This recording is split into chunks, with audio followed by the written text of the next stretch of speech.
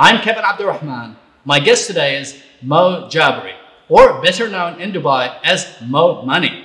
Getting back on my vlogging game. Yeah. Before Moe Money, before my influencer started. Yeah, and we're going to go into I that. had 300 followers. Yeah. 200. And they were all my friends. Flaws? I'm all good. I'm passing on this one. Hard pass. Attitude cannot be unlearned. Get knocked down, but I get up again. You ain't never gonna keep me down. These are questions I've never been asked before, actually, in interviews.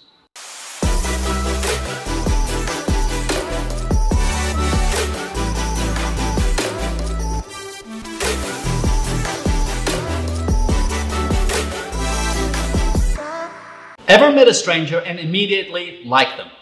Ever been at an event and suddenly someone walks into the room and completely lights the room up?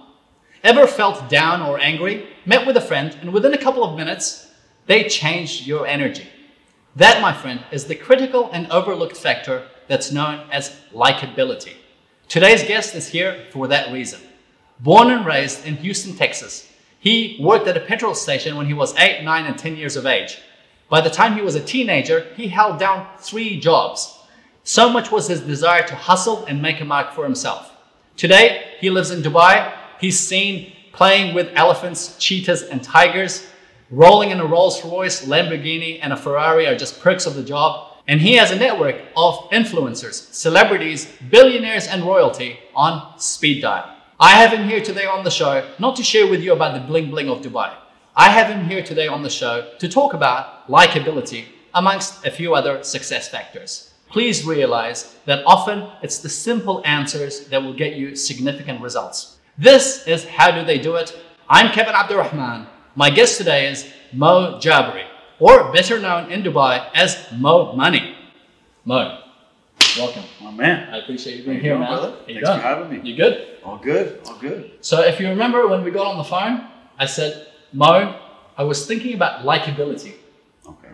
And the first couple of people that came to mind, if not the first person, was you. My guy. Yeah, so I was like, I'd love to have you on. I'd love to you to share with the audience some tips, thoughts, and strategies. I don't know, do you realize that you have the superpower? I mean, I wouldn't call it a superpower, obviously. Practice makes perfect. Right. I didn't know I had it until you just told me. I mean, you told me I'm likable. Thank you, bro. 100% Appreciate it, man. 100%, 100%. When it comes to likability, let's say someone says, you know what, I've realized I'm actually not a likable person, or I don't have that skill, but I would like to gain that skill.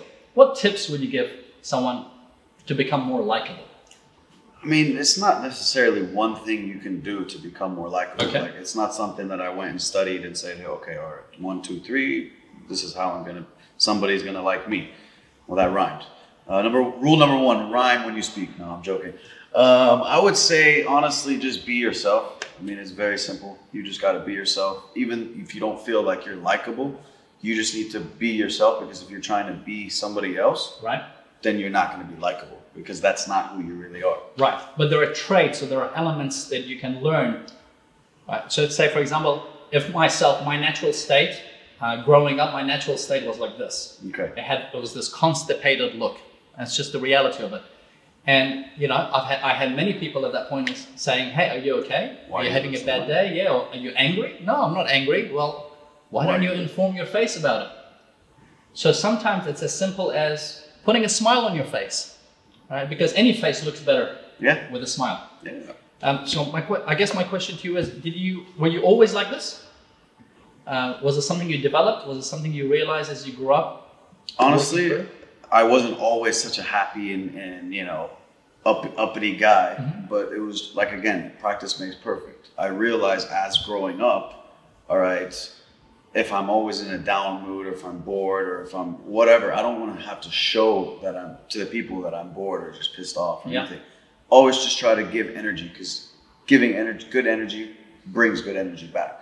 So it's all about giving good energy. So like if you're saying somebody's always frowning, you just got to take a look at yourself, and if you look like you're pissed off, people are going to be pissed off at you. That's right. So you basically you receive what you give. Yes. You give what you receive. Well said. Yeah. And yeah, you just got to give that good vibe out, man. It's all about vibing with people. For example, I remember you told me a long time ago how you started your first business. it was just by meeting somebody in an elevator. That's right. Yes. That's that was what, 6 years ago you told me this? Some time ago, yes. Yeah. And this was not rehearsed. I didn't even tell him this before. Yes, that's right. And you said, I literally just met the guy and I just said hello. That's right. So it's all about just going that one extra step, saying, hey, how are you today? You know, putting a smile on somebody's face. Yeah. And you never know what comes up. You could start a business, and this is what you did. You know, that was another thing when we met up, or when I remember, I think the first time I met you was, I think if I'm not mistaken, at a gym. And I was like, this guy, one, you know, is likable, but he's got another trait, and that is he's cool with talking to strangers. Yeah, that's another thing. You just got to be open. You just, whether it's in an elevator, whether it's in a gym, you never know who you meet. But there will be a lot of people that will say, hey, it's uncomfortable, man.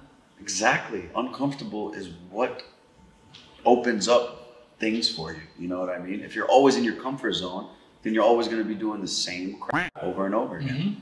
Open up, do things that make you uncomfortable, do things that are out of the ordinary, and that might just change your mood. That might, if you're going to keep doing what you always do and say, oh, I'm uncomfortable, I'm not motivated. Okay, well then if you keep doing what you're always done, mm-hmm. you're going to continue to feel how you feel. Absolutely. Step out of the box, step out of your comfort zone, and things might just change. Mm-hmm.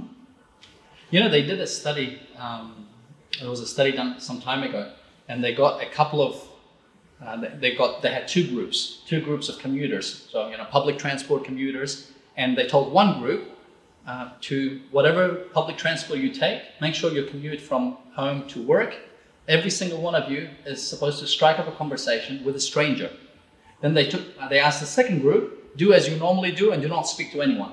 Okay. Right? And then they had these guys go through the experiment. What happened? And the interesting aspect of it was, you can imagine asking someone to speak to a stranger, or that group that had to speak to a stranger, they would have felt uncomfortable. It was like, you know, I don't want to do this, I'm not sure, all that kind of negative feeling that's associated with why would I want to strike up a conversation? How do I strike up a conversation? What do I say? So you'd have those feelings. But when they did that test, what they found was the group that actually struck up a conversation with strangers, they had a better experience, of course, throughout their journey compared to the group that just sat there and didn't do anything. I have met a lot of great people just randomly saying, here's the secret. It was just simple. Hey, how you doing? Because people in the elevator, what do? They're like head down, head up. Pissed off, or they're just going, I just can't wait to get out of here. And when you're living in Dubai, most buildings are like 40, 60 or 70 floors. So you're going to be in the elevator for some time. Minute, 2, 3 minutes. Yeah. You know, people are feeling awkward. But I can just imagine, guaranteed, if someone's in the elevator, you'll probably say hello. Every time. Yeah. Yeah, I'm never awkward. Hey, how you doing? You all right? And then, first of all, they're just like, was this guy talking to me? Yeah. They're not used to people talking to them. That's true. And then they're like, yeah, I'm actually great. Thank you. I'm like, good to hear. Have a good day. Whether it starts something or not, it's not about, oh, let me say hello to this person because something's going to happen. Yes. No, it just puts a smile on somebody's face, makes you feel happy. That's right. It makes you happy. So it makes them feel good, makes you feel good. Why not? And you potentially have now a new friend or a new contact. And then you never know. You might see this person a year from now, and this guy might be a millionaire that wants to start a business and say, oh, this guy. I'm not saying that you're saying hi because of that reason. Just saying you never know. Oh, this guy said hello to me in the elevator. This guy seems like a good guy. Let me bring him in. Maybe he can join my business. Just like you. You remember the guy you started the business with. Why did he start the business with you? That's right. He felt your vibe, he felt your energy, you guys connected. Boom. Get inspired. Whether you're in Dubai for business or pleasure, the last thing you want to do is blow your budget on accommodation, which is why I recommend you check out our host venue partners, Rove Hotels. Beyond being price sensitive, what I love about Rove Hotels is the fact that they are a combination of cafe, culture, and just coolness. Even my guests, many of them, when they arrive before we record or after we finish recording the podcast, they actually comment. They go, wow, this place is cool. The vibe is amazing. And it is amazing. So if you're in Dubai for business or pleasure, I recommend you check out our host venue partners, Rove Hotels. This episode is brought to you by M Dojo. Whether you're in business or new to business, you need 3 things: a good website, traffic, and being able to convert that traffic into paying customers. That's what MDojo does best. They're able to create for you a functional, state-of-the-art website, drive targeted traffic, and put in all the elements needed in order to convert that into paying customers. Isn't that what you want? Of course it is. Give the team at MDojo a call and see how they can help you increase your sales and profits. Tell them I sent you. Their website, mdojo.co. Before Moe Money, before my influencer started. Yeah, and we're going to go into I that. had 300 followers. Yeah. 200. And they were all my friends. See, this is real talk, man. Real talk. Today, I mean, when you look at his social media, he was just showing me his TikTok account. A video he just posted just got like 10,000 views. Now, to me, that's a lot. But, you know, today it's a different world. But we're going to get to that. But, you know, everyone starts from humble beginnings. We all start at zero. You take that in. So, likability, strike up a conversation. So, some tips. Smile, what you said. Smile. Always smile. Give energy. Always good vibes. Connect with strangers. Say hello. It's not hard. Just say hello. Just one word. Yeah. Hello. Hey, with a smile. Yeah. You don't want to be like grumpy. Hey, what's up? What else? And any other tips? Vibes, smiles, strike up a conversation. You know, what if someone says, "Oh, Mo, but you know, you come across as an extrovert." You know, because people say that to me. I'm a public speaking coach, so I work with CEOs and world leaders. I teach them this concept of likability because I tell them, hey, it doesn't matter who you are, it doesn't matter where you are, and it doesn't matter what you do. Before your ability comes likability. Of course. Right? I'll say it again. Before your ability comes likability, because it doesn't matter how good you are or what you can offer. If I don't like you, it's not happening. I'm not buying from you, no matter what it is. That's it. So that old sales saying is, you know, people like themselves. People then, you know, need to trust you. If they trust you, they're going to listen to you. When they listen to you, they're going to buy from you. Exactly. Now, the selling is first and foremost, whether you're in sales or not, you have to sell yourself. Exactly. And selling yourself is by selling yourself, you need to not sell yourself. Because as soon as somebody's feeling that you're selling them something, ears are closed, they're not buying. Yeah. So you have to, I wouldn't say you've sold by being likable. There you go. That's it. That's the secret. Yeah, it's likability. Yep. Right. That's what I was saying. Hey, I got to get Mo here because I don't know if you realize this or not. And the point that I wanted to make, and I'm jumping all over the place. I said that because I'm a public speaking coach and I'm a motivational speaker. You do a lot of social media branding and you do vlogging and so forth, and we will get into this. But it's easy for people to say, hey, but it's easy for you too. You're extroverts. Talk about extroverts. If you watch my first video on my YouTube channel, Moe Money, always plug. Go to my first YouTube video and watch how extroverted I was. So awkward. Yep. Hey guys, it's Mo here. Like for my friends that are watching, yep, I'm vlogging literally word for word. That's what I said. I was just so awkward. I'm like, okay guys, so let's start the day. And like, no, I haven't always been an extrovert. And it's only when you look back that you cringe, but you need to do that to be able to get to this point. You got to crawl before you walk. That's it. Yeah. And today there's just a lot of people, I'm sure you see them, there's just a lot of people, they just want to get to level 10. They're not willing. They're not willing to just go up to the ground floor and start taking the stairs. Yeah, you cannot. You can't run up the ladder, man. You got to go step by step or you'll fall and break your neck. Yeah, no doubt. No doubt. When people look at the success that you have and the things that you do, they see you playing around with cheetahs, you've got beautiful women, you've got, you know, your network of celebrities, billionaires. People see your lifestyle, they go the Lamborghini, they see you driving Rolls-Royce another day. They go, oh man, you know, it's easy for this guy. It feels like he's made no wrong turns, no mistakes. He hasn't fallen on his face. He doesn't know what failure is. He hasn't made any mistakes. Give us a bit of background and then we'll dig a bit deeper. All right, well, when I first moved here, I graduated and I first moved here, I started working in a construction company. Okay. Before that, born and raised? Born and raised Houton, Texas. Moved to Beirut, finished my university in Beirut. Okay. And marketing and advertising. Yes. Which... And you worked at the petrol station when you were 8, 9, and 10? Yeah, well, my dad owned the gas station. Okay. So I worked there. Good job. As a kid, boxing, obviously not behind the cashier, but boxing, unboxing, putting... Still working. Drinks.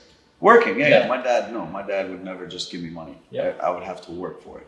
even at 8 years old. Yes. Like you work, you get money. So he instilled that for you. From the jump. Yeah. Yeah. From 7, 8 years old, literally. More money ain't free money. It's not free money, man. You gotta work hard, play hard, you know? And then you want to start from the beginning. Okay, 8, 9, 10. And then by high school, I started working different jobs.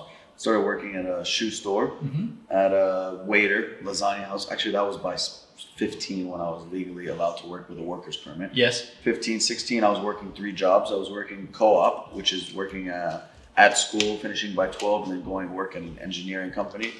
Well, 1 year was engineer, 1 year was, what was it? Insurance company. It was 2 years I did co-op. And then I also did lasagna house as a waiter. And what else did I do? And the shoe store. So I did 3 jobs at once. Yep. Did high school, did 3 jobs, And this is while everyone else is perhaps studying and partying? Studying, oh, I still partied. Yeah, and partied, okay. I still made time to party somehow. Somehow.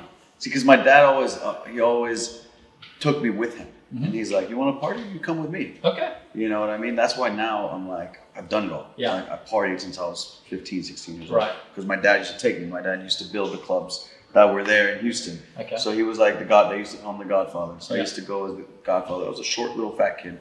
They were letting me into the clubs. Really? So I used to, party with my dad. So by the time I was 18, 19, I was kind of like, okay, whatever. Yeah. But don't get me wrong, I still had my fun. Still worked hard, but then still always kind of had made a little bit of room for fun. Why not? Yeah. You gotta blow off. That's true, man. Yeah. You can't be working 24/7. You'll blow your head off. And you have to see what works for you. Exactly. Yeah. Get inspired. One of the questions that I get frequently asked is, Kev, how can I increase my motivation? We see great individuals, we see achievers, like many of the guests that I'm bringing on the show. They have the energy, they do so much, they're in a state of flow. How do they do it? Well, my team and I have released an article which I've made available on kevinabdulrahman.org/blog, the ultimate biohacking guide to increasing motivation. Or you can simply Google Kevin Increase Motivation and the article should pop up right at the top. It's absolutely free.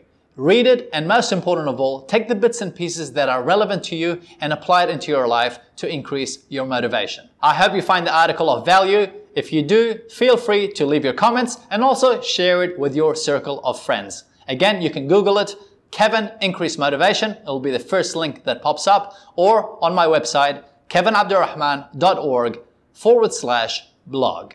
Steve Jobs was known for creating environments where team members would increasingly and accidentally bump into each other. These accidental bumps not only solved many of the challenges that these individuals may have been burdened with, it actually spawned the birth of new ideas, collaborations, and initiatives. I said all this because the founders of Duplace, Ravi and Devinder, decided to create Nook, a co-working space that focuses on helping entrepreneurs who are in the sports, health, fitness, and wellness sphere to succeed. Whether you're looking at renting a room to have your team brainstorm ideas every now and again, or perhaps you're looking at setting up your commercial license at an excellent rate, and above all, you're looking for an environment that's inspiring and collaborative, where you never know who you might bump into, what conversations you can start, and where things lead to. If you're in the sports, health, fitness, and wellness sphere, come check out Nook. Then I did a year at University of Houston, Houston. And then we decided to go set up shop in Lebanon, construction in Lebanon. So we started working in Lebanon, finished my mainly university, but also working on the side with my, helping the engineers. Basically, I wasn't too experienced in construction because I was, 18 years old, but just one second. Notice that even though today he is in the field of social media management, and he's going to get into this. If you don't know Moe, he's in vlogging and he's hanging out with celebrities, billionaires, and bits and pieces. So far, that wasn't the path. Zero. Right. So far, that wasn't the path. Not until Dubai. Honestly, not until 3 years into Dubai. Yeah. So let me start. Beirut. Graduated in Beirut while working in construction, which was my dad's company. again, working, not just, you know, getting a salary or getting allowance. No, my dad, okay, you go, you spend a few hours up there, you work, you watch the project manager, kind of tail him, see what he does, and then you get paid and you can go and enjoy. Makes you appreciate what you where you get the money from. Yeah. Anyways, graduated, then I moved to Dubai and worked in a construction company, which again, I didn't even use my degree to go into construction. I worked as procurement. And I got this obviously by my network, which I've made over the years. Because obviously resumes nowadays, I mean, I'm not gonna lie, it didn't do anything. That's true. I used a marketing and advertising degree to get into a construction company. Isn't that interesting? And I think there is even a stat that says most of the people that actually get a degree, 90% of them, or 80 or 90%, don't even use it. And this was an old statistic. I think the stat is much higher. Literally, if you're just doing a degree for the sake of a degree, the chances of you doing something in that field, minimal. Minimal. Now, we said that factor was for likability, saying hello to strangers, but when you build your network, not only are you increasing your likability, but the chances are of doing different things. A job, a business opportunity, bouncing off ideas, just anything. Anything. I want people to appreciate that you sweat it. Which is true, because it hasn't been handed to you. Traveled to Dubai, worked in a construction company, which had nothing to do with my degree, obviously. As I was working in the construction company, obviously it was my first job in Dubai, so my salary was peanuts. I was like, this is not enough for me. So of course, I found other things I needed to do. The hustle came out. Obviously, I need to live, you know, I was making so much money when I was younger, I needed to make up for it. And I'm not going to be in Dubai, one of the most expensive cities in the world, and have such a crap salary. Obviously, it's going to be crap because it was my first job out of university, which wasn't even, no engineering, no doctor, it was just a regular. So if you can think of that point, take me through your thinking, because people can be in that same position, and there are thousands of people, you know, whether it's in the UAE, in the Gulf, around the world, who are gonna watch this video and listen to the podcast. But you have a choice at that point. You can go, oh, life is being unfair to me, or I've got my first job and it's, or your way of thinking was what? Go out and find something else to do and make more money. I mean, obviously, it's not that money buys you happiness, but it's just the hustle is what gets me. Like, number one, yes, I was not happy because I was going broke every month. Like, by the end of the month, I was like, oh my God. You've got more month than money.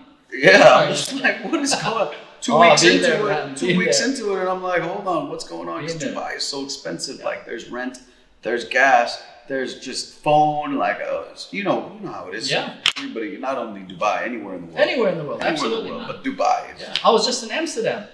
Same thing, man. Same thing. Everywhere. So first of the month. Oh man, I still got 30 days to go. It's a, but you can play victim. You can mope about it. You can cry about it, or boom. Hustle. Hustle. This is what I did. I'm like, okay, what can I do to make more money? What do I love to do? I love to make people happy, obviously. And I love to make myself happy. So you thought about, what am I good at? What am I good at? What makes me happy, and what makes me happy is seeing other people happy. What am I good at doing? Partying. And I'm good at setting up parties, because I've done it when I was younger. In high school, you know, house parties, this and that. I'm like, okay, I can make a living out of it. Which is really interesting, because people might go, oh, lucky this guy. Let me tell you right now, I'm probably the most awkward person at a party. Not the most awkward person at a party, but it's not my gig, it's his gig. In essence, it's, you know, a trait or a skill or something that you have. And I hate, with a capital H, organizing stuff. Which I never do in any aspect of my life. It's just not my skill set or desire. So it's not that, oh, lucky for him, he's into partying. He just looked at what I thought I was good at. What's my passion? I love to party. And I said, okay, let me do something that... Let me make something out of it. You know? And I had no money. You know, I'm going to tell you my salary when I first started off, 5,000 dirham salary. 5,000 dirhams. That's $1,200 US. That's, $1,200. That was peanuts living in Dubai. That doesn't cover rent here. That doesn't be clear. Yeah, of course. No, I had my rent, I had my accommodation set. Okay, but there was still other payments. There was gas, there was car, there was phone. By the end of that, I'm left with, 2,500 dirhams. Which is nothing, 800 So that inner fire that I got to do something. I'm like, what am I going to do? How am I going to do it with no money? So I had to literally figure out how I want to do stuff to make myself happy and make myself money with no money. So I reached out to people. Obviously, this is where the networking comes in. going out, finding yachts, finding sponsors, finding this, and seeing the people that wanted exposure and saying, okay, and I honestly, I was just full of I literally just bullshit it until I made it happen. I'm like, okay, I can get you this amount of people. I didn't have this amount of people because I was new in Dubai, but I knew I could. Yes. Because of But you made the commitment and you said, I'm going to work it out. And I'm going to do it's it. It's like a Richard Branson move. I'm going to do it. He committed to the island and he goes, okay, I better go and find the money now. Exactly. So I found the money. I didn't have the people. I found the sponsors. And then I kind of just put it all together. And I was like, okay, let's hope it works. And it worked. Yeah. I'm not saying go and do that, but I had to do it because I was stuck. Yes. And I was not about to sit there on a 5,000 dirham salary. Because of the yacht parties, I did them on yachts, the parties that I was doing. Because of these yacht parties, they were doing okay. I started bringing celebrities in. Not big celebrities, more like influencers. Like, I don't know if you know Vitaly. Okay, yes. Vitaly, the Russian. Shout out Vitaly. Russian, insane guy. I've seen a couple of YouTube videos. Insane. Yeah. The gold digger prank, and you know, he's run across the FIFA World Cup, the NBA finals. He's insane. Anyways, I found him. I'm like, okay, man, let me, you know, come to Dubai. Brought him to Dubai, and then this is when I messaged an influencer, or he was not really an influencer back then. He was just a kid, a little kid with the lions and the tigers and all that. Yeah. So I took Vitaly, and I'm like, hey man, you want to go see this kid? He said, yeah, because he has all these lions and exotic animals. Yes. Yeah. And I remember seeing that. I messaged the kid. I'm like, hey man, you want to come? You want Vitaly to come? He's like, yeah, definitely. You know, he was 14 years old and he was into sneakers and YouTube, and he was just starting his YouTube. Okay. He had 5,000 followers. Went over to him, introduced, actually he already had met Vitaly a year before. I brought him for the second time. They met, they had fun, blah, blah, blah. And then I started going to his place every few weeks, bringing different celebrities, bringing different YouTubers. And then what I did, this is where the hustle came in, because I had no idea about social media. Right. I saw the kid was doing YouTube, was doing Instagram, and just trying to be a social media influencer. And this is when YouTube and everything started picking up. Sure. So I just went on Google. What to do? How to become an influencer? What to hashtag? What to YouTube? How? What? When? Where? Da da da da da. So I would take this information every time I would go to the kid's place. I'm revealing this has never been revealed before. This big secret of how to be successful in anything you want to do in life, rewind 60 seconds and watch or listen to this again. Google.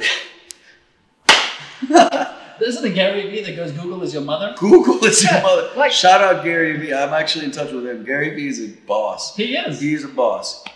Google. Yeah. I would go on Google.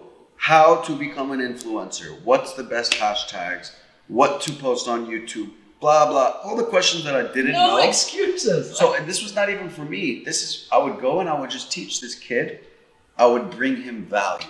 Right. Okay. This is when I didn't even know about Gary Vee. I didn't even know about bringing value to people, because that was just part of your DNA. That was just what I did. No, I thought about it. I was like, how am I going to bring this kid value? Because I want him to grow. I want him to be successful. Yes. And then every time I would go and I would teach him, okay, do this.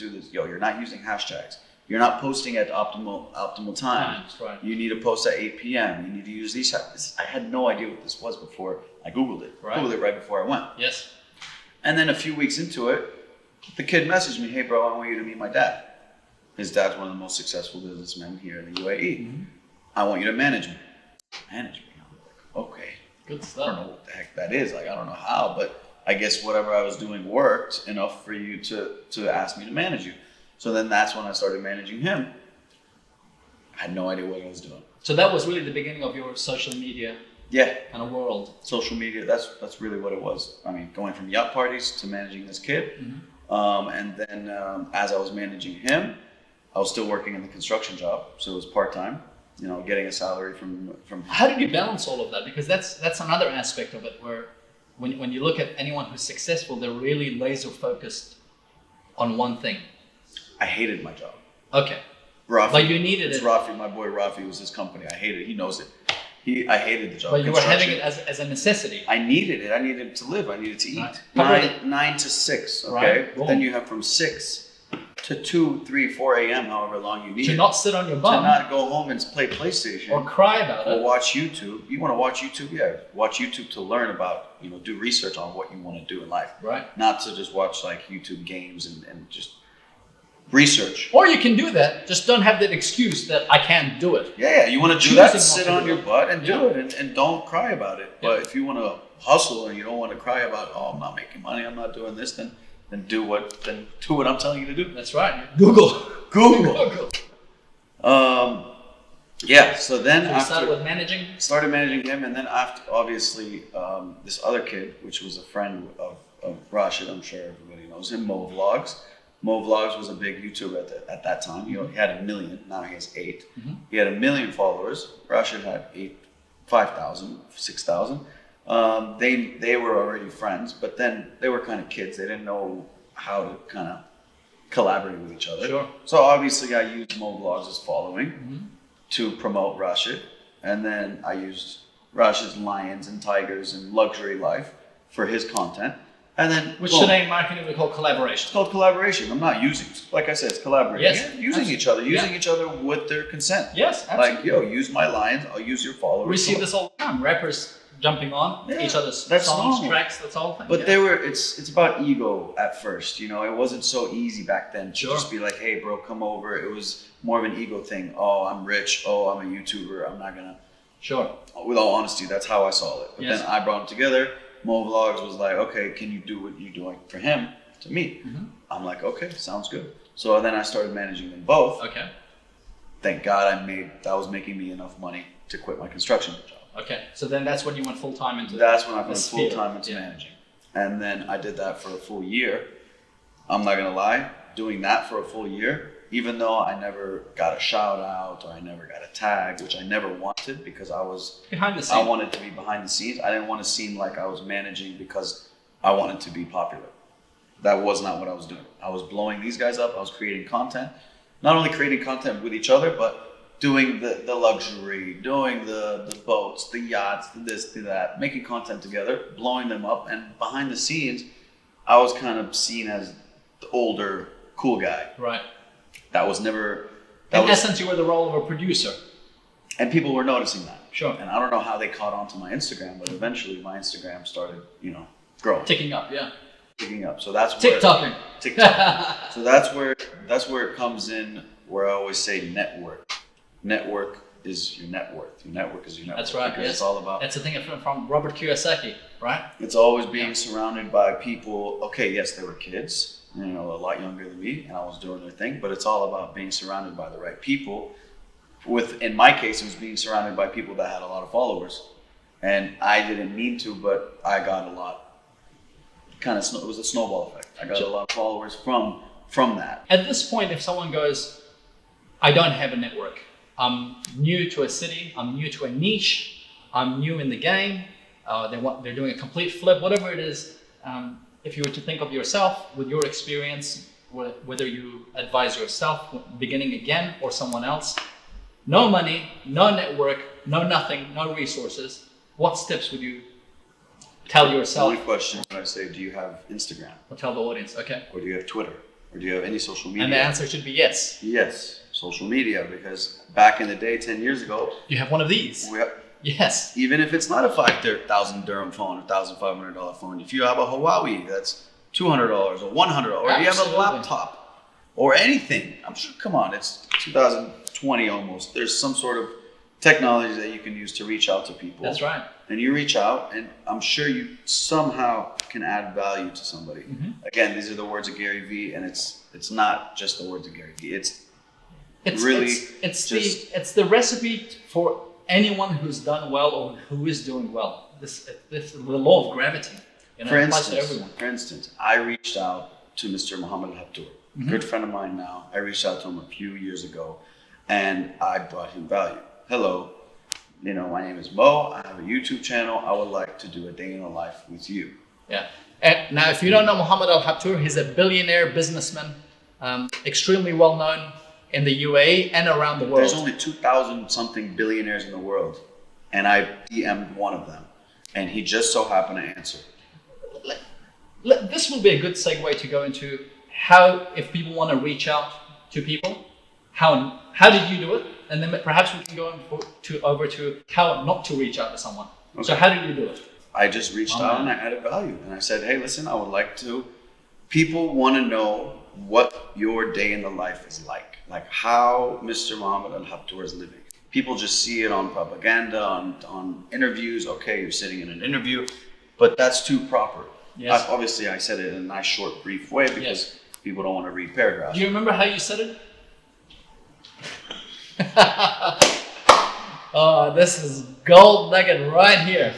And in case you haven't seen it, if you go to Moe's YouTube channel, I'll put in all the links at the end in the show notes. You'll see it. That video, if I'm not mistaken, has to date racked up 1.1 million views on YouTube. Yeah, 1.1 plus. Yeah. This is so simple. I didn't know it was so simple. Hello, Ramadan Kareem. I hope all is well with you. I'm reaching out to you because I have a YouTube channel and would love to do a day in the life starring you. Would love to meet and discuss over a cup of coffee if you're available. Email me. Boom. This is right here. Whoa! Email just like that.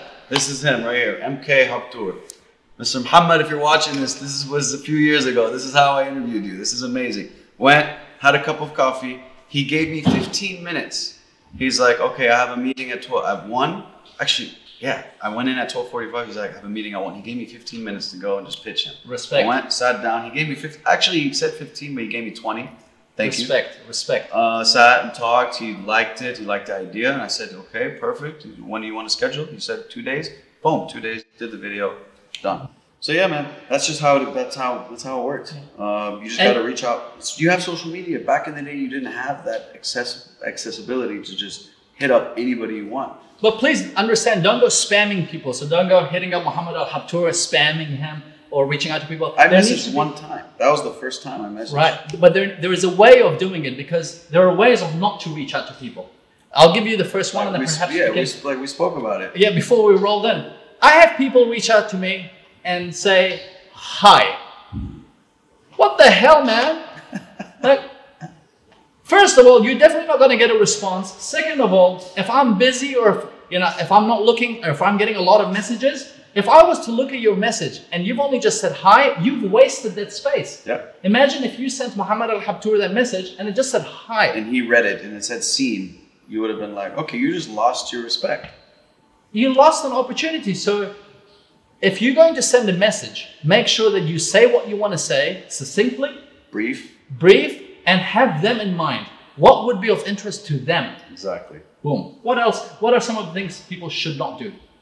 Or should do? Don't message and ask for money. I get this every day. Yes, don't do that. No. Not just Moe like Money. $10. Can I have money? Not just $10 or $20. I have people calling me, messaging me, asking me for $1 million. Moe Money, please send me $1 million. It will help me and my family. I'm like, $1 million? Listen, we're talking about likability. If you ask for $10, you are not likable. That's it. Right? Don't ask for money. The whole idea of likability is you need to give value. You need to care. You give, then you receive. Even worse, when they email you and they go, I want a job. Yep. What is wrong with you? Even worse, when they email you with a CV. Did I ask you for a CV, goddammit? I didn't ask you for a CV. So say someone wants to work with you. Yeah. And they want to reach out to you. What will get your attention? I create content, right? I create videos. I love videos. You've seen car videos if you watch my Instagram or YouTube. I make videos. Yep. That's what I like to do. So if somebody wants to come and get my attention, hey Mo, let me edit a free video for you. Let me show you what I can do. Send it to me. Better yet, don't even hit them up saying, let me do this. Like when someone reaches out to me, I want to work for you, or I want to do something. Don't say it. Just do it. Do it. You've got plenty of videos. Go on one of Mo's videos, download it, mash it up, do what you got to do, then send it to him. There you go. And guess what? If you like it, I guarantee you'll respond.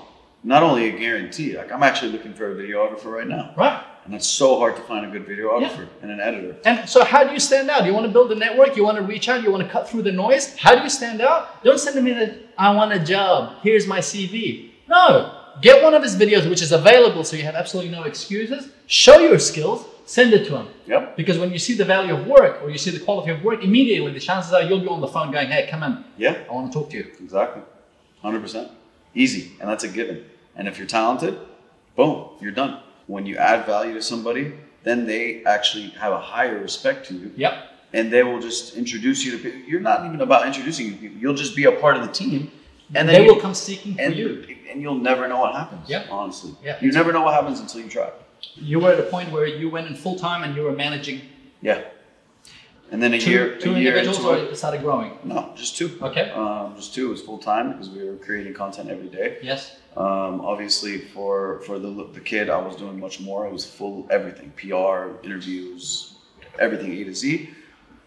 For Moe Vlogs, it was more just brand deals. So I was just doing a bit of both. And then a year later, that's when I decided to just jump into managing my own self. Okay. Because obviously I was doing it for somebody else. I got to the point where, I got to a good 30, 40,000 followers by then, within a year. And then I'm just like, it's time for me to manage myself. Right. Take your own path. Take my own path. How do you stand out so people remember you? I know you stand out, but say if someone wants that advice on learning how to stand out, what would you share with them to do or be like? Good question. How to stand out. Caring, listening. You got 2 ears and 1 mouth, so you got to listen. Use the more ratios. than you speak. That's it. And truly care, because people can actually see that. I like your hair. I haven't seen his hair, and I haven't seen him in a long time. First thing is that I like Moe. I like Moe, but I like him now even more. I don't even know if it's possible. But as soon as I met him over there, he goes, I like your hair. See, he's asking me these questions. What would you do? And I don't even know that I do them, but you're saying them, and I do them all without even knowing. I'm not even able to tell you. I'm sitting here thinking about it. But you do it naturally. But I do it. Yes. It's just natural. It's not because it's something. You study this. Yes. So this is what you do. This is what you teach CEOs. This is how. Yes. Okay, you got to be blah, blah, blah, blah. You have all your rules because you study them. You write them down. You know them. Yes. I kind of it was just experimental for me, and I just do them naturally. And you refined it now as it's become a natural. It's just become natural. But this is the thing. This is what he does. And if you don't do it, it's a learned skill. Complimenting, man. It's amazing. Hey, man, I love that T-shirt. Yeah. Guess what happens?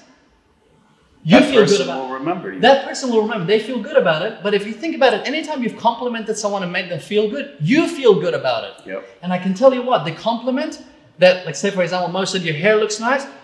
It wasn't just at that moment. It's probably going to be with me for the day. It's going to be with me for the week. Moe is going to be up here all the time. And if I need something that's in his realm, he's probably the first person that's going to come to mind because he complimented me. Yep. You make it a point to do that to every single person you meet. You'll see the difference. Every day, try to compliment as many people as possible. Boom. In a week, forget a year, and watch what happens. See how you feel within that week. How or you even feel that day. True. Yes. How you feel. You'll feel so much better because you're giving off that good energy. Yes. The energy comes right back. Yes. It just bounces off. Yes. And I really think, apart from the fact that you're willing to talk to strangers, that you're smiling, that energy thing that you mentioned, it's been a critical factor to your success. Definitely. No doubt. Definitely. No doubt. And karma. Yep. Good energy, karma. You do good, you get good. Man, you respect. do bad, you will get bad. I'm not going to lie. I'm not an angel. I've done bad. And honestly, with all honesty, it's ridiculous how karma works. I don't know if everybody believes in karma, but I do highly. Because I do bad, I get bad. Times 10. And I'm not an angel. I've done bad. I'm going to stick to doing good. I'm going to stick to doing good. But you lie, you do cheat, you do anything, it'll come back times 10. Yeah. So stick to doing good because you do one good, it'll come back times 20. Yes. Even if it comes back times 3, times 2, times 1, it'll come back. But if you do bad, it'll hit you 10 times 1. That's the thing. And I've learned that's out of experience as well. Yes, 100%. So if we're talking growth, if we're talking you starting out, if we're talking about you wanting to make changes, because it doesn't matter if you're an introvert, it doesn't matter if you're an extrovert, it doesn't matter if you failed and you're starting from zero, or if you're just new to the game. These are just principles. There's no such thing as introvert and extrovert because anything is learned. Everything is learned, but these are the excuses that people will have. That's right? fine. It's just understanding this is the law of gravity, or like the sun rising from the east. Yeah. If you just apply it, you can have the same results. Exactly. Just like training. You go to the gym. Okay, you're not going to go to the gym in one day and become a beast. You need to go to the gym consistently. Again, consistency. It's all about consistency. You can't just compliment one person one day and then be like, oh, okay, I felt good, done. No, you compliment 10 people a day for a year, like you said, every single day. Consistency. Go to the gym every single day, or 5 days a week, 4 days a week. Consistently, you'll see gains. Yes. You consistently be a good person. You give good vibes. You give compliments. You talk to random people. You say hello. All this is all just one big formula. So it's not a one-time thing. It's not like, about don't do it once. Oh, it hasn't worked. Everything you're doing, everything we've said, everything we've talked about, talking to people, being open, being flexible, complimenting people, talking to random strangers. All of this is okay, cool. But if you do it one day, it's like going to the gym. You can't just go to the gym one day and, oh, look at me, like I'm not fit. Like brushing your teeth, man. You do it every day. You do it every day. You do I hope so. It's a formula. It's a formula. If you do this formula, if you apply this formula to life every day, being consistent with it, being happy, smiling, complimenting, just giving good vibes, you will see results. You just become that person that everybody likes. Why? Because you like everybody. And respect. Also, respecting the janitor the same way you respect the CEO. That's also another thing I love to focus on is you got to respect everybody the same. Absolutely. The labor worker on the street is the same as a human being as a CEO or a president or a billionaire. Yeah, we all bleed the same blood. We all have the same blood. We're all human. We all come from mama. That's right. You know what I mean? We're all coming from the same place. So just have respect for people, man. People see that. People feel your energy. People feel your respect, and they have more respect for you as a person. Now, okay, self-help, being a good person, all that is the core of everything else, is the trunk of the tree. Yes. When you have that core, everything comes your way. Yes. Business, opportunities, health, well, everything comes from that pillar. And that pillar needs to come from consistently doing all of these things. What's a habit of yours that you feel has been critical to your success? Or that has helped you grow? I would say consistency again. Okay. Like that discipline of just doing it. Exactly. Like for YouTube, for instance, when I first started doing YouTube, I was dropping videos 5 days a week, making sure it was 5 days a week, same time, same dates, Monday, Wednesday, Friday, Saturday, Sunday, and just keeping consistent. And then obviously after a few years, that's when I started my company, and then I slowed down, which I regret, which I need to get back on. But we're holding him accountable right here. Yeah. But like because I started my business, I focused on something else. Yes. So it's okay because YouTube wasn't making me tons of money. It was more of a hobby, and it kind of grew my brand name. So I used that, whether it was YouTube and my Instagram, which is what the following was growing.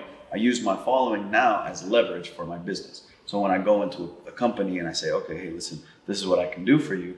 This is me, Moe Money. Yes. Okay, they see my page, they see the content I've created, and they say, oh, okay, well, yeah, here's my money. So I use my brand name, my personal brand name, as leverage for my own company to get myself clients. Have you faced rejection recently? I faced rejection more than I faced exception. And that's the only way. Well said. Well said. Way more. I'm talking. You should almost quote that. Yeah, right? Yeah. I never said that. It just came up. But that's just. That's a good one. Yeah, that's just how it is. You have to face rejection. Whether when I was young, when it was with women, when I was a short little fat kid, trying to talk to women and this and that, I would go and I get rejected 100 times. And then one girl would be like, oh, okay, he's cute. He's okay. Yeah. He's a short fat kid. I wasn't that cute. I was short. I was fat. I wasn't, I guess I was a little funny maybe. Like that's what attracted girls to me. Like I wasn't that good looking. I was, I didn't know what I had, but I talked to every single woman. Every single girl at that time. I was a baby. Yeah. But rejection happens everywhere, like in business all the time. No, that's I'm coming to that. Yeah. I'm saying when I was a kid, it was girls. And so you were aware of it as a kid? As a kid. Yeah. You were aware. I was aware of it as a short little kid trying to talk to a lot of girls and trying to What gave you the confidence to just keep going? Because some people won't even try it because they're so scared of rejection. It just cripples them. Yeah, I don't know what it was, honestly. I was always outgoing as a kid. Okay. So I just kind of tried. I just kept trying, and I realized that the more I failed, the more I would succeed. One step closer. Yeah. Really, you're one step closer. Just how it is with business. You go, I mean, I'm on the DM every single day, DMing, let's say 100 different restaurants or 100 different clients. And what 90 say is irrelevant to what the 10 could say. So you can have 90 rejections and it's not 90% rejection. It's not. It's 10%. It's here. It's still 50-50 on each one. Boom. Exactly. Yeah. Forget about the rejection. It's about who accepts, and whoever accepts puts money in your pocket. Whether it's putting money in your pocket or whether it's an interview with a billionaire. Yes. You know, like, I'm not going to lie. He's not the only person I DM'd. Yes. Yeah. I must have DM'd, 20 of the biggest businessmen in Dubai. Sure. Yeah. But, and the thing is to also realize rejection is not personal. So some of the rejections you might have received, or the ones plenty that I've received, it's nothing personal. It just doesn't work. That's another thing I go by. That's another motto I go by is don't take everything personally. You have no idea. Don't take everything personally. The world doesn't revolve around you. You take everything personally, you're gonna fail. Yeah. You just shoot. Whatever happens, happens. Whatever doesn't happen, do your best. Do it right. Do it effectively, and then just let's see how it falls. Yep. Yeah. Always do your best. Yeah. That's another thing. Yeah. Good stuff. Get inspired. Imagine if you could present yourself, your thoughts, and your ideas with clarity and confidence. Imagine if you could speak to influence and impact. Imagine if you could communicate like a commanding and charismatic leader. Well, you can, given the right information and the investment of effort from your end. How do I know that? As a public speaking coach, I work with CEOs, world leaders, and presidents. And when they hire me, they expect nothing short of results. And over the years, it's been 2 decades now, 2 challenges have risen for me being unable to help the majority of people. I'm usually on a plane, with the majority of my time being booked a good year or 2 in advance. And my one-on-one session to work with someone in person generally starts at $20,000. So we solved the problem by making my public speaking course available for you online. Everything that I teach my clients when I'm working one-on-one, thoughts, tips, strategies, how to do things, all on video, all sequenced in the right order for you to be able to watch, rewatch, practice, and refine your presentation, your speaking, and your overall communication skills. And guess what? You will get results. Now, you can have this course not for the $20,000 that my clients pay me when we work one-on-one. You can have it for $997. That's right, just $997. You might be thinking, well, why are you offering something that you charge $20,000 for $997? It's simple, because those who want to work with me one-on-one will still hire me. But for many whom I might be out of their budget, this is a great way to develop their communication skills, to cut through the noise, to rise above the rest, and to beat their competition. If you're serious about wanting to develop your skills, to be able to present your thoughts, your ideas, and yourself with clarity and confidence, to be able to speak, to influence and impact, and to communicate like a confident and charismatic leader, then this course is for you. Go on to kevinabdulrahman.org/course and get started today. What about resilience? What keeps you going? What keeps me going is honestly just... Because we've all had it. I mean, I've had it just about every day. I mean, I joke and I say just about every day I wake up grumpy and I wake up like I don't feel like doing shit. That's the reality of it. But the difference between, for me at least, when I've seen successful people or winners or achievers and anyone else, it's not that they don't have these feelings. They have it, whether it's as frequent or not, they have it, but then they choose. Hey, I'm not going to dwell on this. I'm not going to just mope around. Like if I'm grumpy, I know what's good for me. A double espresso. Yep. Or I need to go for a run, or I need to go to the gym, or I need to have a conversation with someone like Moe, and boom, I'm on fire. I just remember patience. That's another thing. Nice one. Patience. I always remember the days where I felt like this, and then I remember a few days later, or even the next day, I felt like I was on top of the world. Okay. So one day, yeah, you're gonna feel like crap. Next day, a week later. What are you telling yourself to keep going? Patience. Because people quit. No. They throw in the towel. That's the thing. I always just tell myself patience, because every single time I tell myself patience, I wait. Okay, I wake up, I feel like crap. Do you do something to decompress? Like when you're feeling like what do you do? Do you say something to yourself? Do you go and get a coffee? Do you go for a walk? What do you do? Honestly, so for someone that's watching or listening, when you go to the gym, when you work out, you feel much better. You let out all the endorphins. You just feel good about yourself. Yes, the same. You just sweat it out. Okay, not everybody's an athlete. You don't have, I mean, I'm not an athlete. Look at this. I'm eating my butt off. Baby, you look like an athlete. So it's not about being an athlete. This is all the 5-star hotels, baby. That's what it is. It's all the food I've been eating, man. It's not about that. Good, bro. It's good.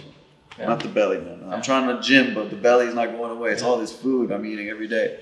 It's just being patient and knowing that life's a roller coaster, and it's not always going to be rainbows and unicorns and sunshine. You're going to have rainy days every single day. It's not going to be. You know, better get your umbrellas out. Yeah, exactly. Yeah. It's not going to be all amazing every single day. Oh man, I'm making so much money now. It's life of an entrepreneur. That's right. Life. You have to learn to dance in the rain. That's the thing. Yeah. Do you do something else? Do you watch? You can't not gym. You can't not gym. Go running. Go Netflix. Do you just chill out? Like sometimes I watch a movie just to decompress, and then after a movie, like 90 minutes of just me, decompressing, I find that I'm recharged. Honestly, there's no one formula for decompressing because we're all human. Everybody has their own, So gym is for mental. It could be gym. I watch Friends. Okay. Yeah. Friends is on in my house all day, every day, whether I'm working, whether I'm not. It's just there because it cracks me up. Yep. Everybody has their own thing. You know what I mean? It could be the gym. It could be a show. It could be Netflix. But don't sit there and watch Netflix all day and say, I'm decompressing.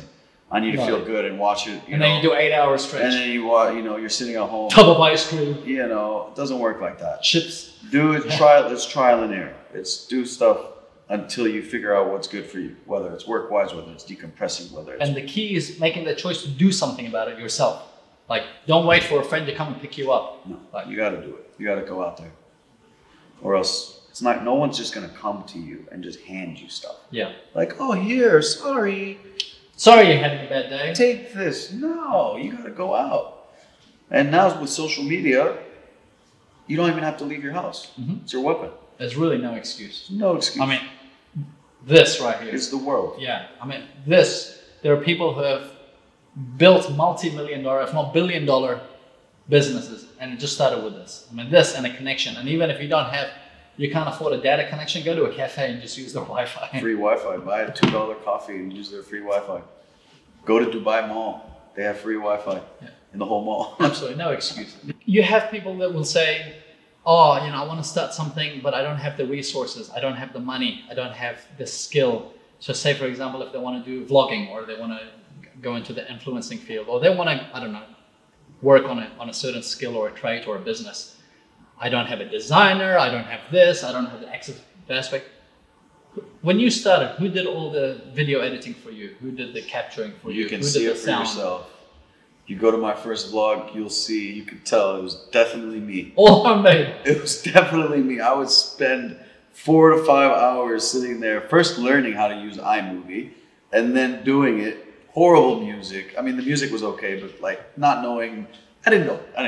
Honestly, I didn't know what I was doing, but I did it, and it was trial and error for about 6 to 8 months until I was able to not hire a full-time employee. I was able to just pay somebody 3 times a week. Yes. Like $100. I forgot what it was. It was cheap. And you can get so many freelancers. He was a freelancer. Yeah, I would just pay him 3 times a week to edit my 3 vlogs because then that way I would have more time to create. So I would create, send him the footage. He would edit, and I would just continue creating. I would have a backlog of content, and then I would just post consistently. And then that's how I was able to get up to 60,000 subscribers. Because you have people who are just complaining, oh, I'd do this if I had the resources. I'd do this if I had a team. I'd do this if I had the setup. There are so many people that built multi-million-dollar businesses, multi-million-dollar in income, and they were on their own. Yeah. Like their first employee would have come in after they've actually generated $1 million. So they literally did every aspect of the business. Which is what I'm doing right now. Get inspired. You know this by now that we are the #1 YouTube show / podcast that's coming out of the Middle East from Dubai. If you like the idea of having your brand reach at least 1 million eyeballs per episode, then feel free to reach out to my office on kevinabdulrahman.org. Without further delay, let's continue this great conversation. I looked at one of your videos on Instagram, Moe Money Official, right? Oh yeah. A mind that's stretched by a new experience can never go back to its old dimensions. There you go. And it's a quote by Oliver Wendell Holmes. Yeah. What was your most recent experience that stretched your mind and that you can never go back to what it was before? Skydiving. You did it recently? I've done it. Man, I'm scared. I've done it before, I'm but scared. I just did it again. And honestly, Oh my because God. I'm an adrenaline junkie, so Okay. like I love just that rush, and just skydiving, man. It changes you. Like really, when you're flying. What's going through your head, man? Just nothing. Just rush, and you're just looking down, and you're literally flying full speed, just Oh dear. flying down towards the That's the stuff floor. that makes me sweat. It was just an unbelievable experience. I did it a few years ago when I first came to Dubai, and it was amazing. I forgot about it. And I just recently did it. This was a reminder. Oh man! And I guess when you're skydiving and you see the palm, like if I was to ever do it, it would just be because I'm a visual person and I love The like palm. I'm like, oh, that picture looks real good. Yeah, and it was just the rush. It was amazing. And now I don't know what's next because I just love adrenaline. So I don't know. I just want to take it up a notch. Oh, actually, I did go on a G4. What's it called? A fighter jet. Oh wow, okay. The Red Bull on the Red Bull Air Race. You know those Red Bull Yeah, Air yeah. Race jets. The I went crazy on- one to go they do Yeah, the with flares the and everything. G7 and like the G-Force 7, and it's like it was insane. So that was awesome. In business, in the last 12 months, did you have a certain frame of mind, a frame of reference, or something that happened to you that made you think, okay, my way was different, my way was wrong, I have to readjust?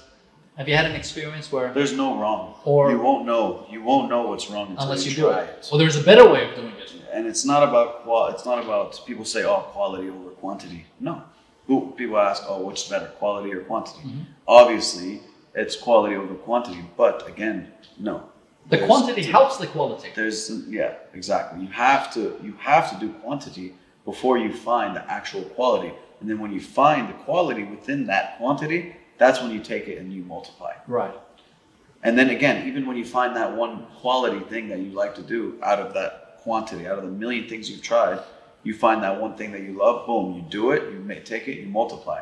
But then you got to go again into the trial era and jump back into the trial and find another thing. Keep going to the quantity and find another quality and just keep going. It's a never-ending cycle. Repeat. Yeah.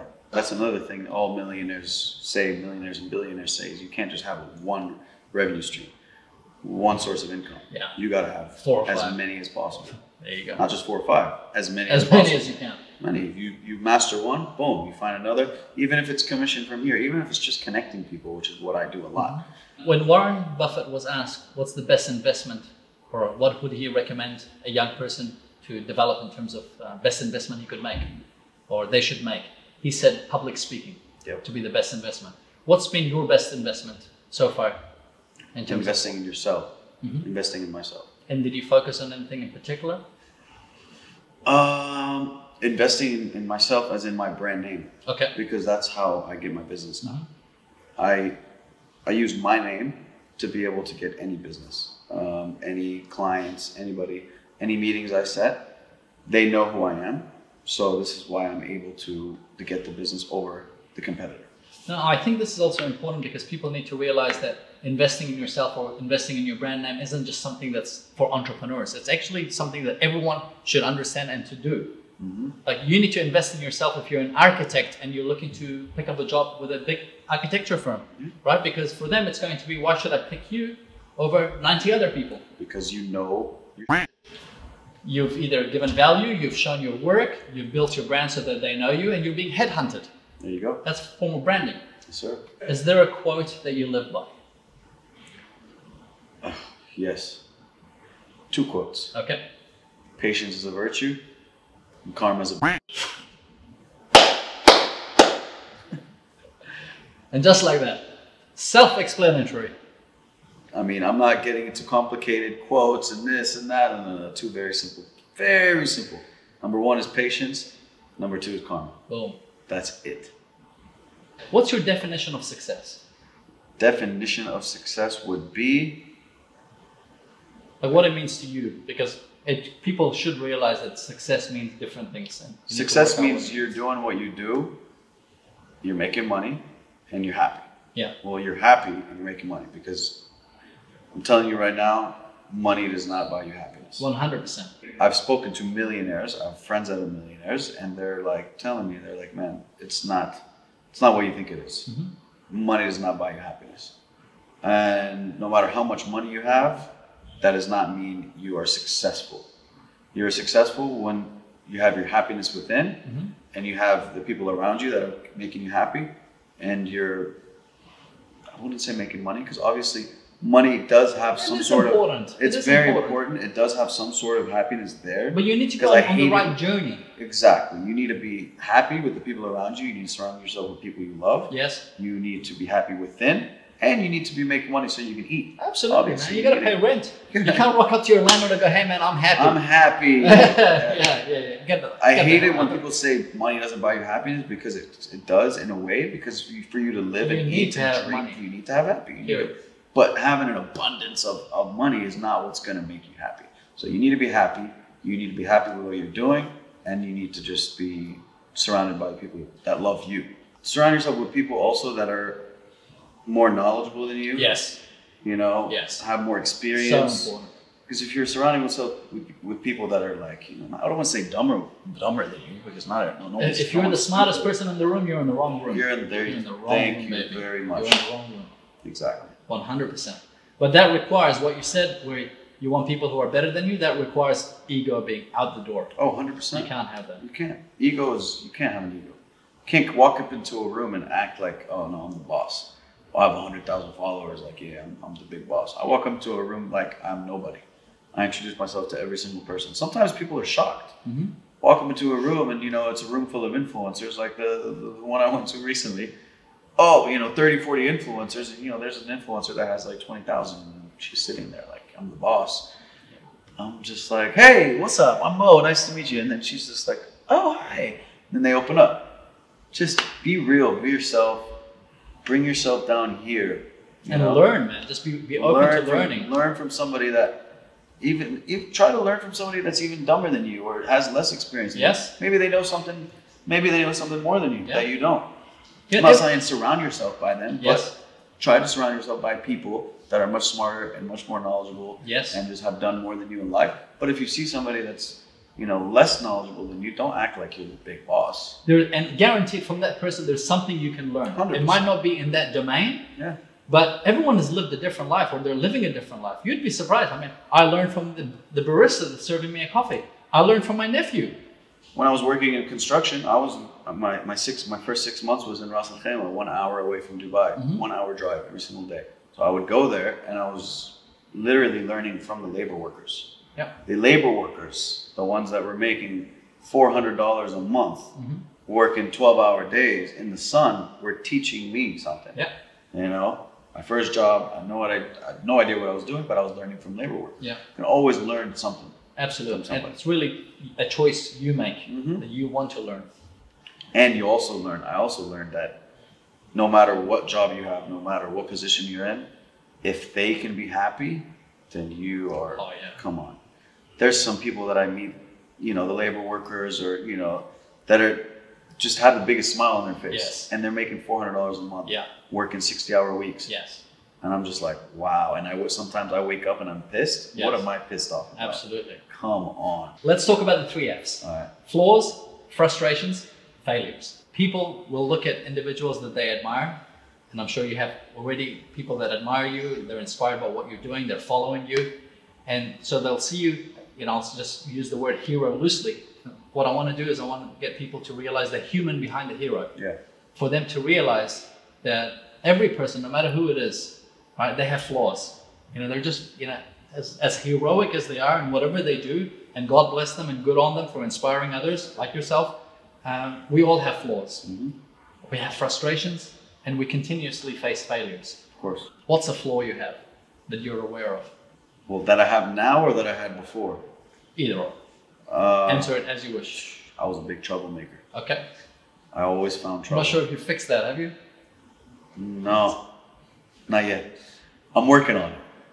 30 years old and I'm still a troublemaker. Life is work in progress. I'm telling you, man, trouble. I've always somehow... Trouble finds me. It's crazy.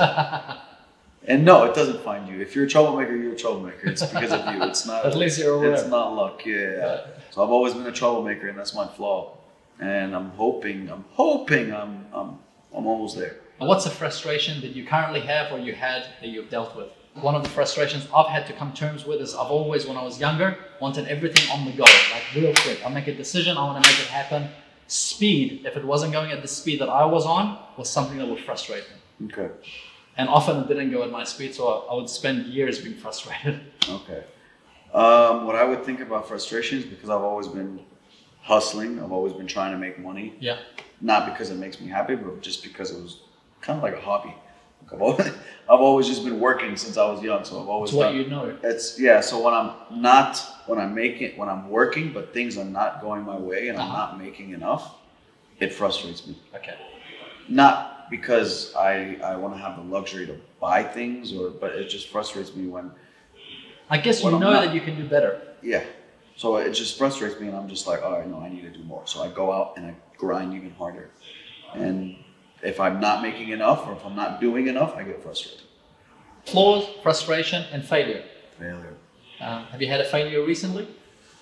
Or can you take us back to just whatever failure you faced in recent years? Like it's just complete failure? Oh, however you define failure, or whatever you like to share. I fail every day. It's rejection. That goes back to rejection, failing to getting a client. Because for me, that's what I'm doing every day is trying to reach out to different clients, different people, different businesses, and getting them on board. And when I'm not able to get them on board, that's a failure for me. Mm-hmm. Like, okay, I just failed this client. Let me try to move. But I'm not like, oh, this guy said no. Damn it. And then I cry. You don't live in it. Oh, because he's only one out of the 100 people that I've messaged. Boom. So out of 100 people that you message, 98 are going to say, let's say 92 say no, 8 people say maybe, 2 people say yes. 2 people say yes, that's monthly, that's 2 people giving you monthly income. That's right. Out of the 100 you've messaged. That's why there's really no such thing as failure, because you just learn from what you failed. Right. And then, so it's not really failing, but you're just excelling. Yes. You fix what you failed, or you fix what you just messed up on. I wouldn't call it failing. You just, you messed up on this, you tweak it, you make it better, you move on. What sacrifices have you made or are having to make in order to get to where you want to go? Because nothing comes without sacrifice. Anyone that's delusional to think that they can have everything they want, maybe such a small percentage of people that can have it handed to them on a plate. For most people who want to achieve something in life, whatever. I'm not going to lie, there was a gap between my influencer phase and my company phase where I couldn't afford to live in a fancy apartment. Okay. So I had to cut down on living in my fancy apartment. In order to be able to continue with the vision of what you have. Exactly. Living on friends' couches. Yeah. I had to do that. Yeah. I'm not going to lie. Yeah. Do that for like 2 or 3 months. Put my ego aside. Ask my friends, hey bro, can I crash on your couch? Yeah. Okay, no problem. Boom. Yeah. Crash on the couch for 2.5 months maybe. Respect. It's a sacrifice you had to make. Had to sacrifice. Well, it's not that I had to make it. I had no choice. I didn't have enough money. Yes. Actually, I did have enough money to be able to maybe rent a room in some apartment, but I put my ego aside and I used my friends, my network that were able to help me and say, hey man, let me crash on your couch. Because whatever I've got, it needs to go into that business to get it to the next level. Exactly. Yeah. So you got to sacrifice basically my ego, sacrifice my ego. Yeah. Which is what everybody. Huge. Imagine, I needed to tell my friends, hey bro, I need a place to crash. Yeah. But it's the right thing to do. I did it. Yeah. It's important to realize because whatever we choose to do, there's always a sacrifice. And this is the thing that you need to ask yourself. And you need to go, okay, if this is the kind of life I want, or if this is what I want, I need to be accepting of the sacrifice. And respect, man, because not many people are willing to do what you did, and not many people are willing to say. To admit. To say it. Hey, man, slept on the couch for a couple of months. But makes the success all that sweeter. There you go. Respect. Yeah. If you see where I'm living now, you'll be like, oh, damn, that's worth it. Yeah? Yeah. Dubai is just like... So good. It's just so good. So inspiring. Because it's so... Man, I wake up every day when I'm in Dubai, I'm like, oh man, this city, I just look at it, I'm like going, get your ass up, start hustling. Because there's so much opportunity. Like I've traveled a lot of places. I've been to Europe, I've been to Asia, you know, Thailand, Singapore, Amsterdam. Amazing, beautiful. America, born and raised in America, Houston, Dallas, LA, New York, blah, blah, blah, blah, blah, blah, blah, blah. List goes on. But I'm not gonna lie, Dubai is definitely number one because there's honestly nothing like Dubai. There's just so much potential, so much opportunity. It's beautiful. There's brand new things to do every day. And I'm not just saying that because obviously we're in Dubai and promote Dubai. Yes, that's what I do. No, but you can tell when someone genuinely loves the place. It's genuine. When I say I love Dubai, I genuinely love Dubai. Like my friends know this. We're not making it up. Yeah. It's I would have to say Dubai is definitely number one. And I think that if you didn't love Dubai, you wouldn't be here. You'd be wherever you love. I'd be out. I'll tell you what. I was recently in Amsterdam. I really like the Netherlands. I love it. I've been there 7 times. Yeah, Netherlands. Like everywhere I go, like I've been to Utrecht. People are so nice. People are so nice. People are nice, man. Yeah. And everything. I was telling my brother this. Everything is done. I use the word good, but I mean the mentality is if we're gonna do something, and now it's actually part of their fiber, like part of who they are. But if I'm trying to really, just speak through my thoughts, I just felt like everything was good. The croissant was good. The level of service was good. If you're buying something, it's not cheap, but you know that it's going to be good. The food is good. The standard of, their interior design, everything is just good. Yeah. It's nice. And I don't know how to explain it. And sure, they pay high taxes and, bits and pieces. And there are other things I might not like about it, but it really inspired me. I was like, this is a great example of a country because any of the city that I've gone to, the people are good. Everything, there is a certain minimum standard. Something about it. Yeah, something about their vibe. It's just, it's really good. That you don't see, for example, in Asia, there's a lot of, or the Indian subcontinent or in certain, cultures, you always have to be worried about someone trying to rip you off or someone delivering substandard. So say you ask for a kitchen and next thing you know, the kitchen is wonky and sideways and it doesn't measure up. And if you're going to go to the dentist and they do a filling, you're not so sure how good the quality is. Yeah, you don't know what they're putting in there. Of all the things you've done, and to date you've done quite a bit, what role helped you grow the most? I pictured a friend of mine who, I remember when she started working in the corporate world, it was her first job and she pretty much didn't know anything. But she was on the phone and then when someone would call up, she literally had one hand on the keyboard, back when we used to have computers and a keyboard, and the phone that was connected to a landline. And she would literally be like this, holding the phone in one hand, and whatever question the customer was asking, she would enter it into Google. Wow. And that was her crash course into learning. That was her first corporate job. Yeah. Wow.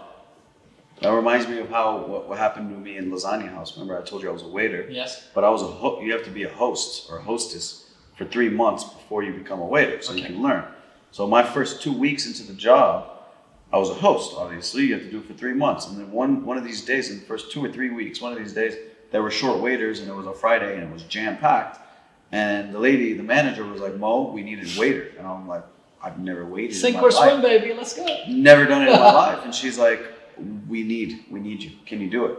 And I'm like, do I have a choice? No. I just went and did it. And I ended up being the highest earned tip. I am not surprised. That day.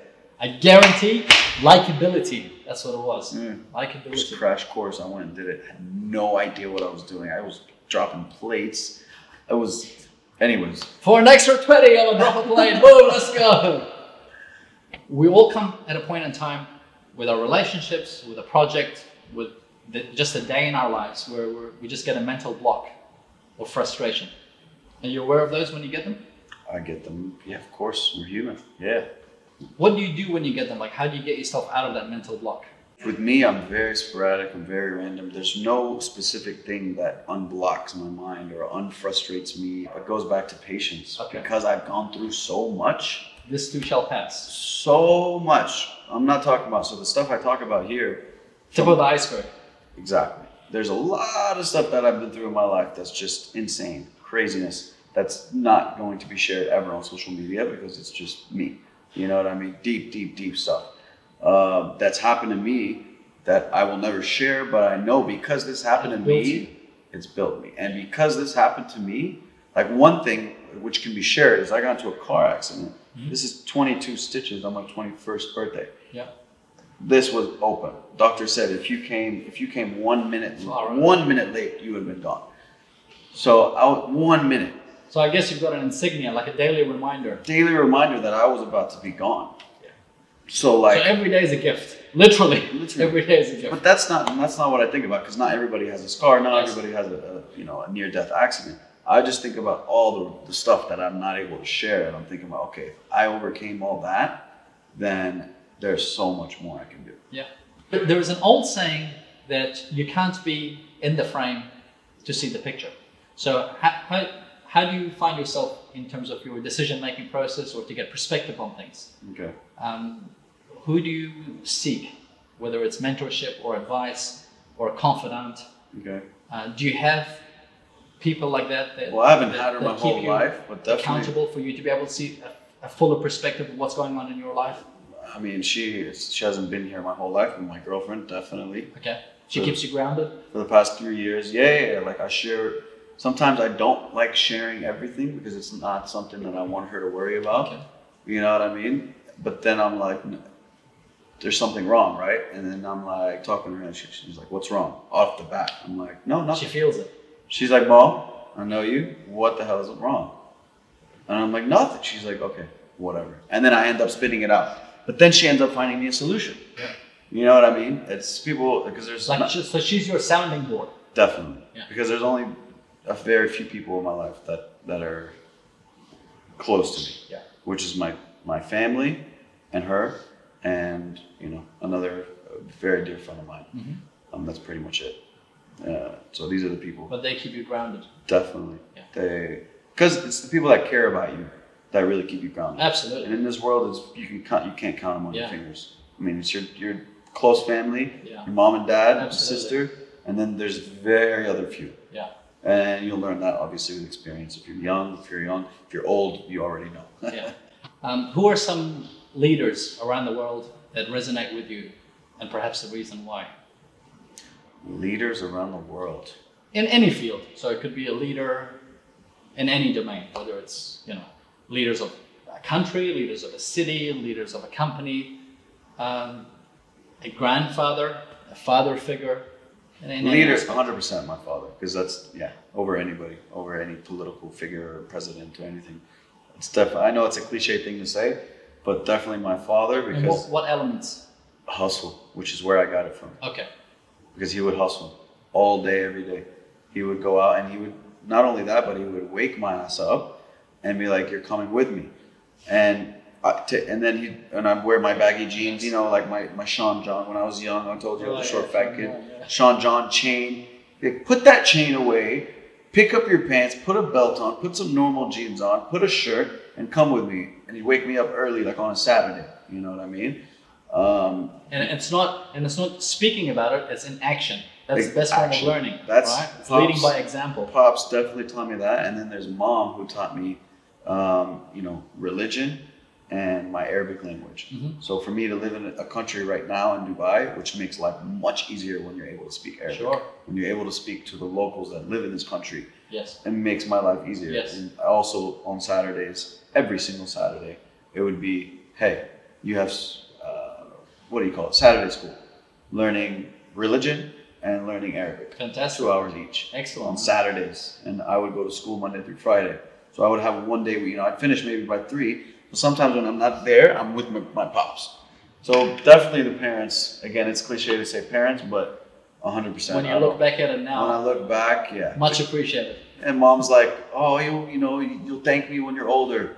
Now when I'm speaking Arabic to people, and I'm like, yeah, my Arabic is crap. They're like, no, your Arabic is on point. How's your Arabic so good? Thank you, Mama. And you've been living in America all your life. And I'm like, Mama.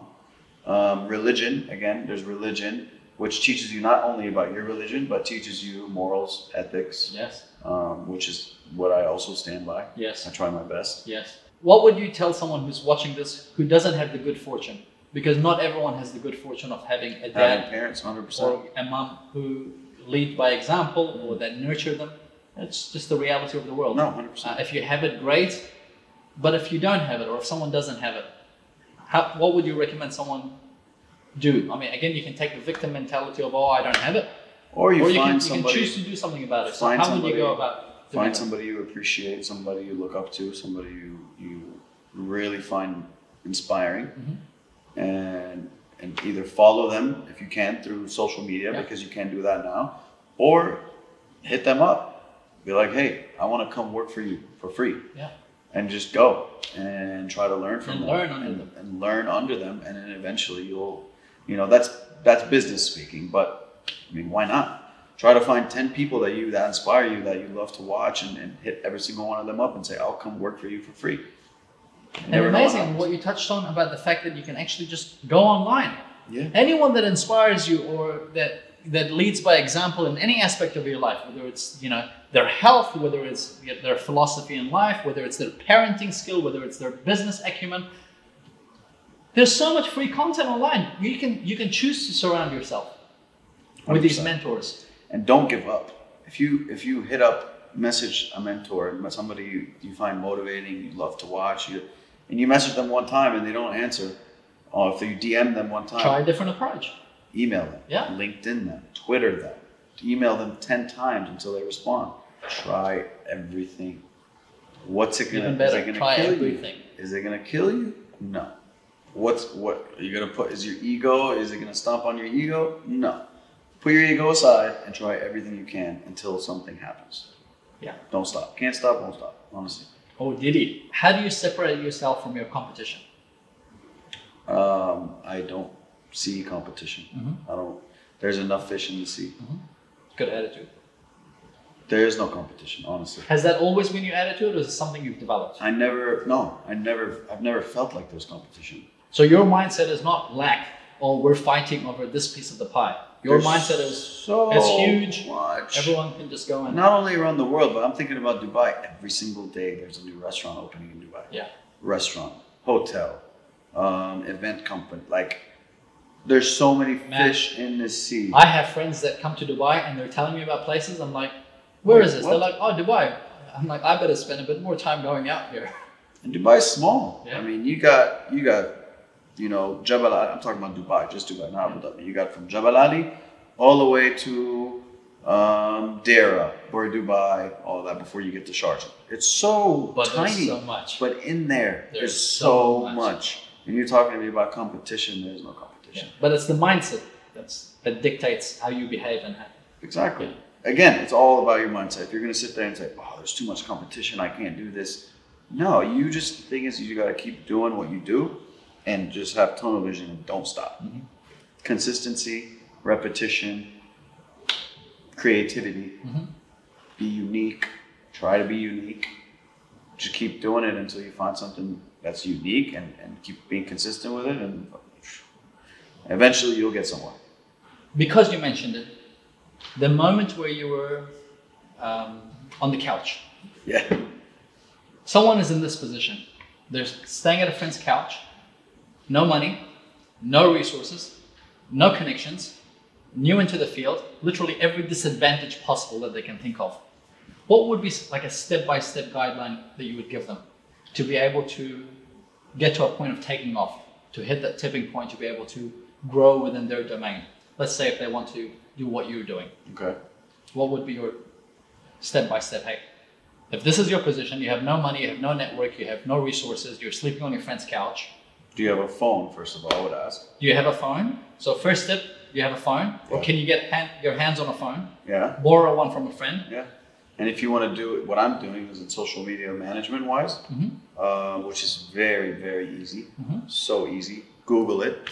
It's literally the easiest thing in the world if you really just Google it and figure out how to do it. Yes. Spend a day or two learning the techniques, the strategy, and then just continue consistency. Obviously, continuously learn the tricks, the hacks, the this, the that, the deeper strategies, and then you just do it. But if you have the know-how, then you just go into the DMs, you go into the emails, So perhaps think of who you want to reach.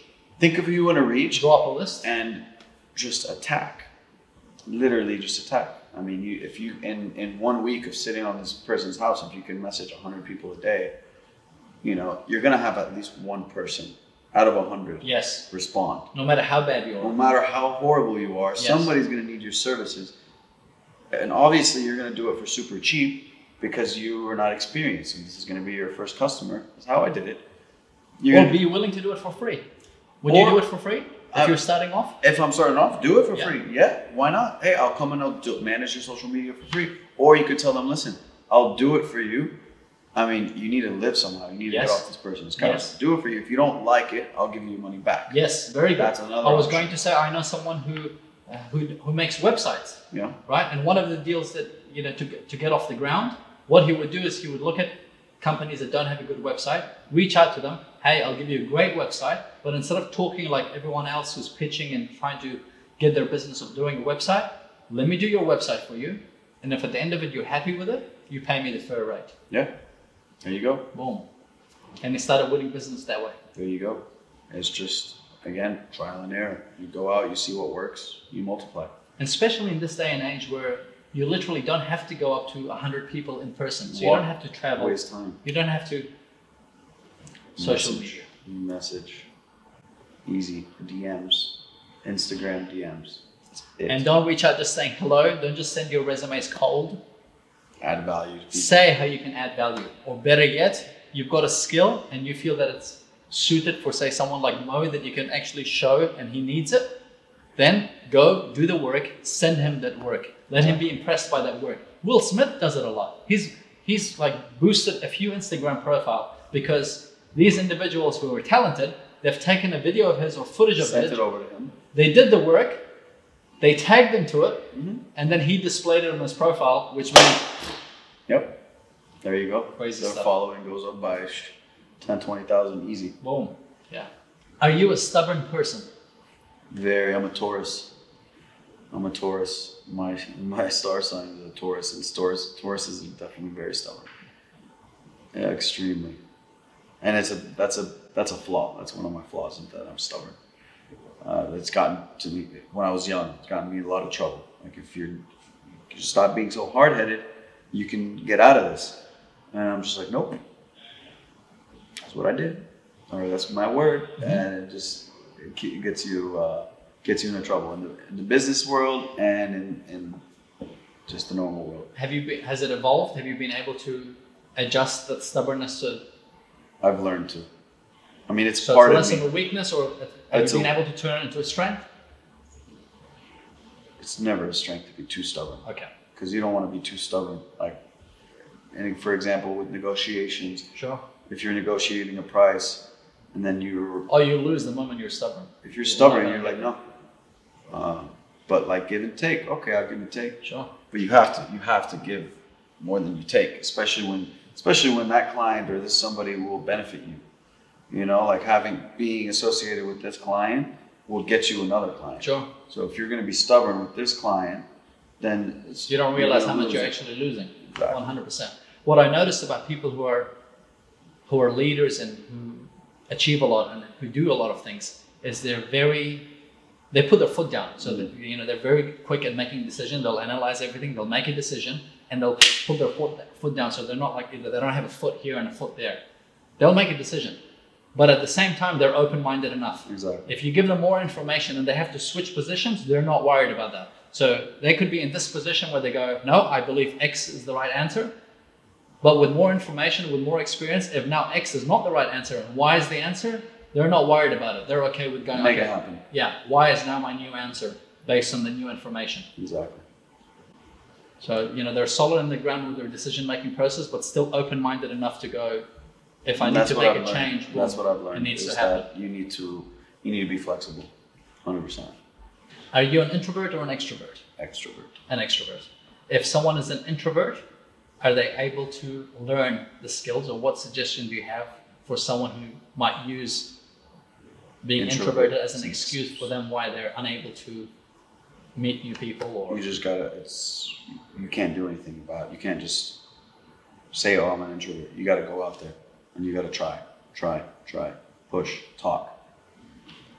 Trial and error, honestly. Yeah, you got to do what you have to do to get to your goal. You cannot just sit there and be like, "Oh, I'm an introvert. I can't talk to people." No, you go out, you talk to people, and then eventually you'll learn how to do it. Do you practice gratitude? That's 100%.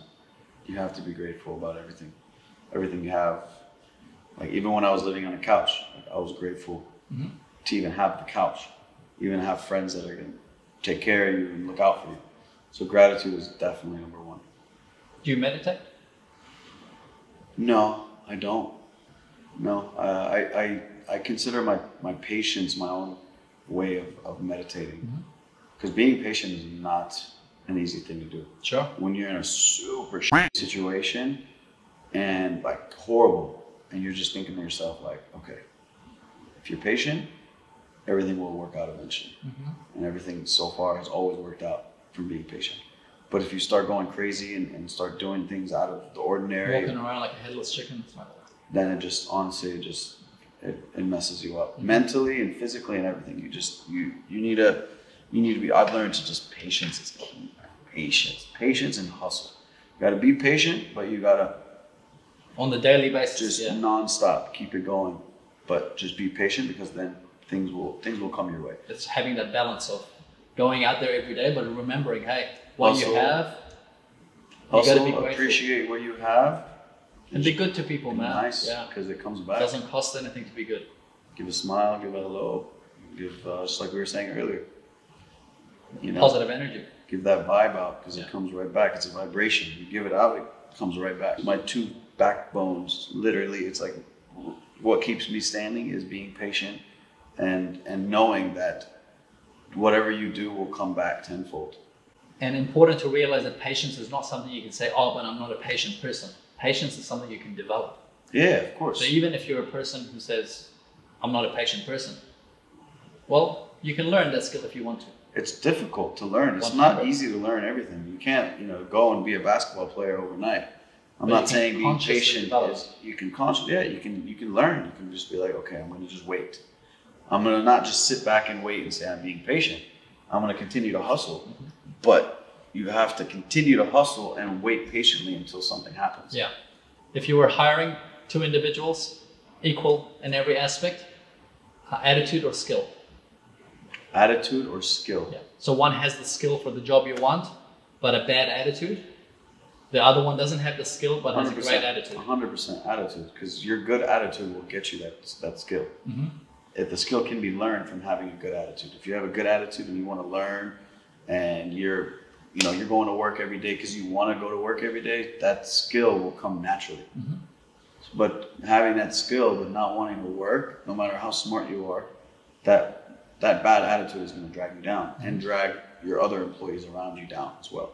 So it's bad for the environment, bad for the person. So 100% attitude, because the skill can be learned. Sure. Attitude cannot be unlearned.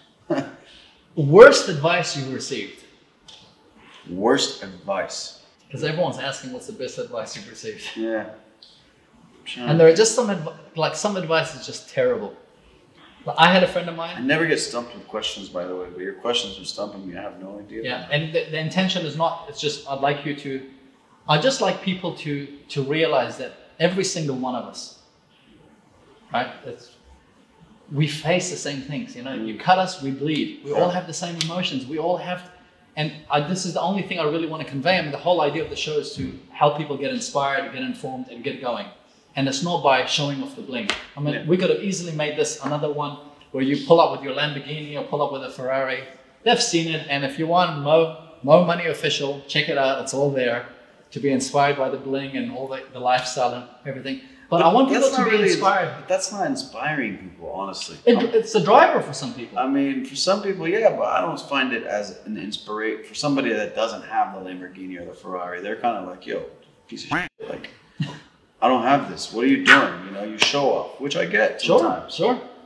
But I'm in Dubai. That's what, what people, they want to see the glitz. They want to see the glamour. Sure. So I give people what they want, You have now, some people are going to hate it, which is fine. But, yeah, sorry. Not really. Apologies. Sorry, not sorry. But so, so the question is, people Worst say advice. Best advice, but we've all been given advice when if you actually think about it, you're going, that was just damn terrible advice, man. That was just terrible advice.